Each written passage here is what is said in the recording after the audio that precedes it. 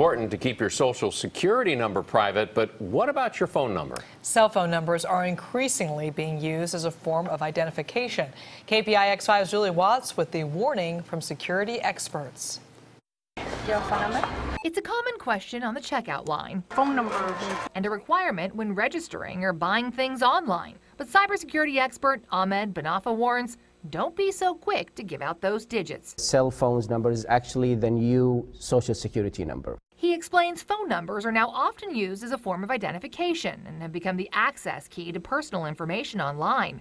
Information you might not want public. So many things associated with the phone. Don't give it unless it's very necessary for you to give that phone number. Unlike social security numbers, which are heavily regulated, there's no law to prevent phone numbers from getting into the wrong hands.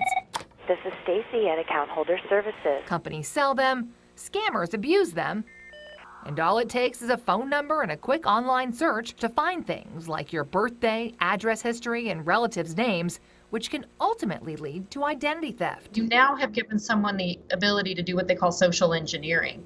And Eva Velasquez of the Identity Theft Resource Center says that could make you or your relatives more vulnerable to scammers. So they know that your name is associated with a phone number, and they can build up a lot of facts about you and then use that information, particularly in scam calls. And even if you don't fall for a scam, in some cases a phone number could unlock enough information for someone to become you online. Just one more reason, keeping your number private. Hello, this is Rachel. Should be a #1 priority. Now, there are many companies that can give you a temporary or virtual number. So when someone calls that number, it's forwarded to your real phone number. Just one more way to protect your identity and potentially reduce robocalls. Julie Watts, KPIX 5.